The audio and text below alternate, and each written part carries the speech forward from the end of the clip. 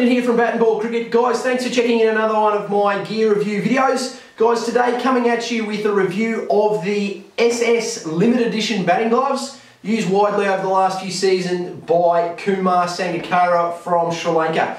Guys, got a review today of not only the 2014 version of the gloves, but the 2015 version as well, because I've picked up 2 sets in preparation for the upcoming Australian summer.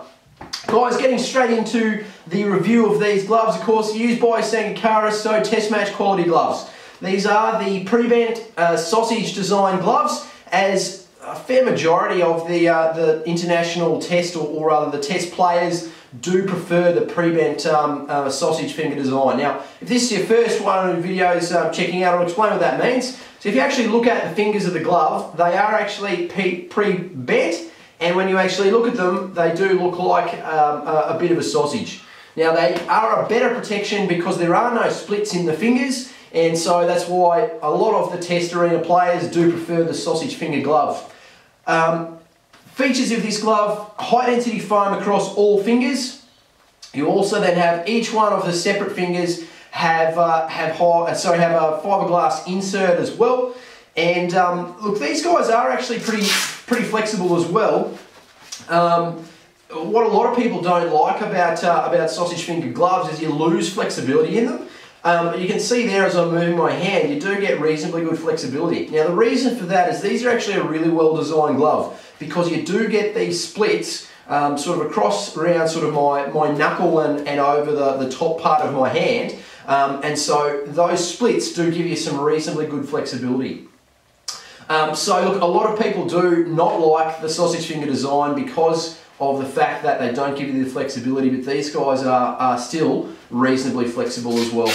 Going around the other features of the glove, now these guys are a Pittards, or a genuine English Pittards leather palm. Now, cricket gloves, there are generally 3 types of leather used on the palms, and that's calf leather, sheep leather, or Pittards. Now, Pittards is depending on who you talk to, the top of the range, and that's because it's got an actual feature that repels moisture not only from the inside but the outside as well. So most people throw out their gloves long before the protection is actually worn away. It's because the actual palms have become that sort of crusty and absorb so much moisture that you can't grip the bat any longer, or is actually cracked and is actually worn away. Pittards is a feature that's designed to stop that from happening. There are a couple of different types of Pittards. So these guys are genuine English Pittards. So when you actually have the glove, they do actually have a little tag on them here that says English, or that does actually say Pittards. There are a couple of other brands. I know in one of my other reviews of SG gloves, they have a what's called Cougar Pittards, so it's not the genuine English Pittards. Similar type product, similar idea, just a different company that actually produces the leather. Alright, continuing around the glove. As you'd expect, test match quality gloves, so there's protection on the actual side of both the top and bottom hand. And of course, on the actual forefinger, or the 2 bottom fingers on the bottom hand, there is some additional hard-wearing plastic pieces there to help deflect the ball and give you that extra protection as well. Quite a big thumb on these guys. That's one of the things that I did notice when I was doing my research before getting these gloves. They do actually have a fairly good thumb padding as well. Not to mention also these good bits of ventilation through the glove as well. Couple of final features to talk about. Fully leather actually through the back of the glove. I know a lot of the Indian brands tend to be made not to quite that same high standard, and so they don't have those fully leather back or back of hand pieces where the actual protection is sewn onto. But pleased to see that these guys are fully leather. The last couple of features to talk about are the fully embossed pieces over the logo. So the actual logo across the sort of the knuckle back of the hand area, as well as actually the fastening strap, are all fully embossed logos.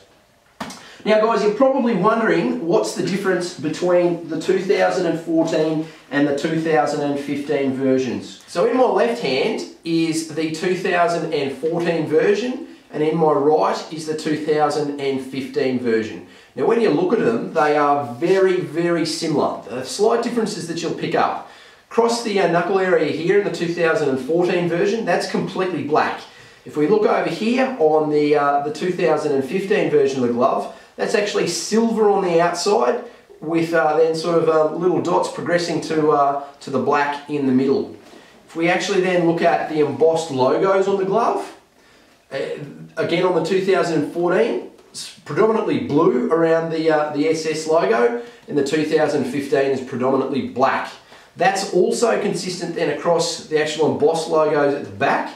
Again, 2014 predominantly blue, 2015 predominantly black. And then the last feature that does, there's two more features. 2014 version, the actual elastic pieces joining the palm and the back of the glove are actually black, grey and blue, whereas in the 2015 version that's completely white. The last final piece that I've been able to determine with the differences between the two gloves is in the 2014 version, the grey extra wear patch on each glove is actually that the competitor's non-genuine pitard, so it's the Cougar pitards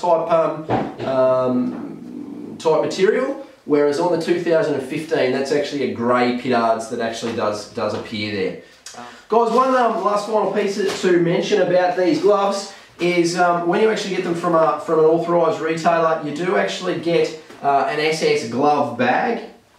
So just to give you an idea of those, very good quality glove bag. Look, I'm fairly picky about what my gloves come in. I do like to keep them in the packaging that they do come in, just because that's nice and keeps you keep nice and organised. These guys come with a nice bag that does have that ventilation on the side. So if you have actually spent a fairly long net session, or you've batted last for the day and you need to put your gloves straight back into your kit bag, you do have the ability for your gloves to actually get some breathing in your kit bag if you haven't had time to sort of put them out in the sun or give them a chance to breathe before going into your kit bag. It's not quite the same as them going into a full plastic bag and then just festering up in there. Guys, the one thing I didn't mention about is actually the quality. Because I've been really happy with these gloves so far. I've had about half a dozen net sessions in the 2014 version. I haven't worn the 2015 version yet, because I'm planning to have those as my set of gloves that I'm going to use in matches once I'm back from injury. Been very happy. I'm really happy with the flexibility, even though that they are even though they're the pre-bent sausage finger design. I have a strong preference for those. The one small thing to keep in mind about most of the brands that are sort of aimed at the Indian market, a lot of the SS's, SG's, SF, those types of brands, that the guys in those subcontinents areas are a little bit smaller, so consequently the gloves are a little bit of a smaller make. So if you do like your gloves nice and tight the way that I do, the SS limited edition will be perfect for you. Alright guys, so look, that's my review of not only the 2014 but also the 2015 SS limited edition batting gloves. As always, happy to have your feedback in your comments, so please don't hesitate in leaving those. Alright guys, thanks for checking in, and we'll catch you again next time. Bye for now.